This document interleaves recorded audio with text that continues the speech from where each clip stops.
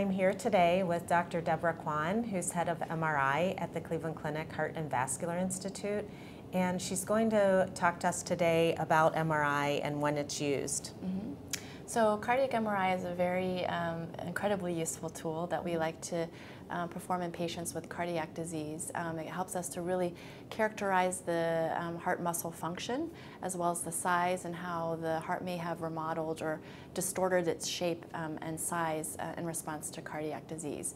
So it can be very useful for physicians to know this information because it can help guide how they treat patients. And also it allows us to characterize the muscle tissue in terms of if there's scarring of the heart or inflammation or edema in the heart, which may signify certain types of diseases.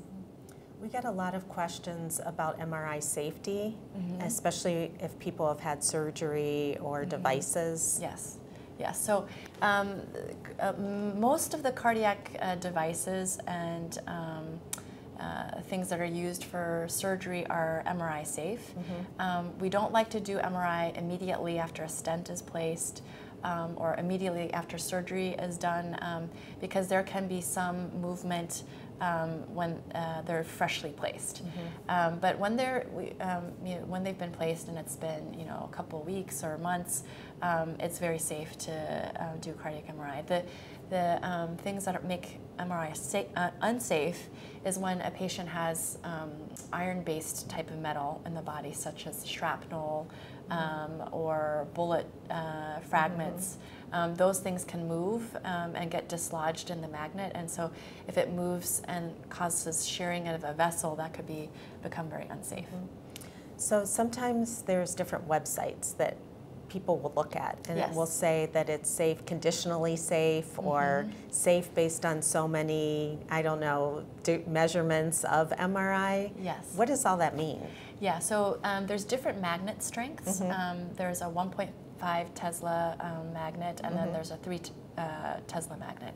And the stronger the magnet, the more it could cause heating of potential metallic objects or movement of metallic objects.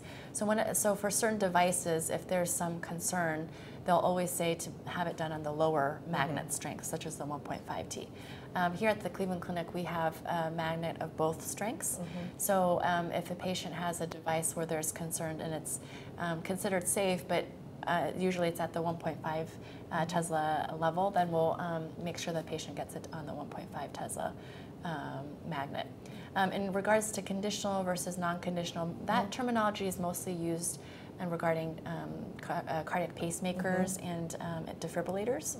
And the safety of the devices actually have been shown to be very good, even in the non-conditional devices. There was a very large study published in the New England Journal of Medicine that showed that there was a very, very low rate of complications with cardiac MRI. So whether or not it's conditional or non-conditional doesn't necessarily impact the safety of getting the MRI, but it does impact how much testing or preparation has to be done before the patient gets the MRI, because they have to interrogate the device, they have to make sure that the patient gets a chest x-ray, that all of the technologists are aware and have all the safety mechanisms in place. And most cardiac MRI centers have a very regimented protocol that they step through to make sure that that happens for the safety of the patient. That's good to know. Yes. Another thing, just I guess to re-emphasize, the people that have valves or sternal closure wires, could you just say it again about the safety of that? Yes, yes. So those are metallic objects, but again, they're not ferrous-based metallic objects. So those are all safe, and we've imaged many patients here at the Cleveland Clinic, and we have lots of valve patients who've had open heart surgery, and they've come through, some of them with multiple MRIs that we're reviewing serially over time, and it's been incredibly safe. How long does an MRI actually take? Like, what does the patient Yes. have to do for an MRI? Sure, sure. So it depends on the protocol that has been designated for that patient based on the clinical question.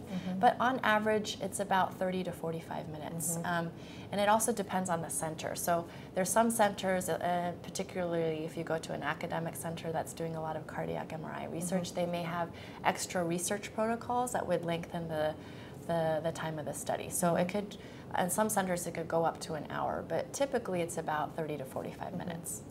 And I understand that the machine is closed in. So what about for patients that are claustrophobic? Yes, that's a great question. I'd say that about 15 to 20% of our patients coming have some element of claustrophobia, and actually a good amount are able to go through without needing pharmacologic help.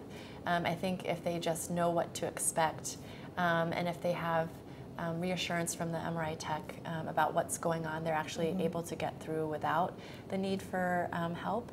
However, we offer Xanax before the MRI. If patients go in and they're just like, I can't do it, we can give them some sedation beforehand, but they have to make sure that they have a driver because they can't drive home after getting sedation. Here at the Cleveland Clinic, we also offer a more holistic or alternative strategy for addressing claustrophobia. Angel Lawrence is one of our MRI techs who has been doing this there. It's kind of like aromatherapy, and it's gotten a good amount of patients through the MRI scan without the need of Xanax or pharmacological help. Oh, that's interesting. Yeah.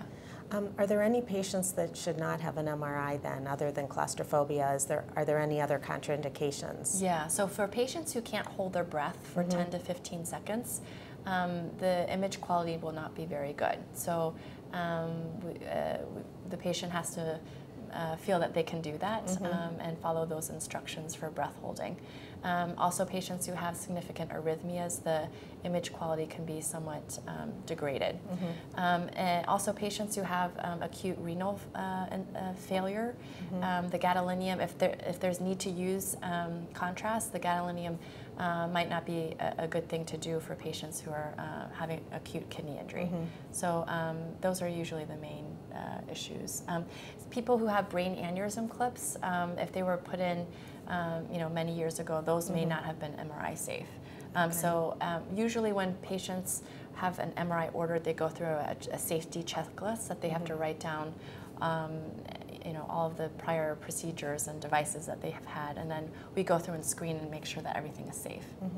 So if you could give one final summary, bottom line about MRI testing for the heart for patients, what would you say? I'd say that cardiac MRI is a fantastic imaging modality that can really give a great amount of information for your physician. It's really the gold standard way for us to evaluate the heart function, size, and the tissue characterization of your heart. So it can provide an incredible amount of information. There are some technical issues based on being able to hold your breath and the arrhythmia part that makes MRI a little bit more intensive in terms of technique.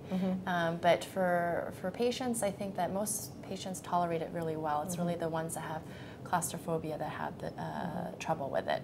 But I think it's a fantastic way for us to really assess the heart function. I forgot one last important question. Patients probably want to know, do they get the results right after the test, or when do they even get the results? Sure. I guess it depends on where they're getting their cardiac MRI done. Here at the Cleveland Clinic, we read all of our studies on the same day. And then those results get posted into the medical chart and sent to the ordering physician immediately. And so typically the patients have to go through their ordering physician in order to get to the results. But I know that nowadays people have access to my chart, and if the chart is set up such a way that the results get posted right away, then that's another source for the patients to get the results. But typically they have to call their physician to get the results. Yeah. Well, thank you very much for all this information. I know it will answer a lot of patients' questions about MRI. Yeah, thank you so much for having me. It was a pleasure.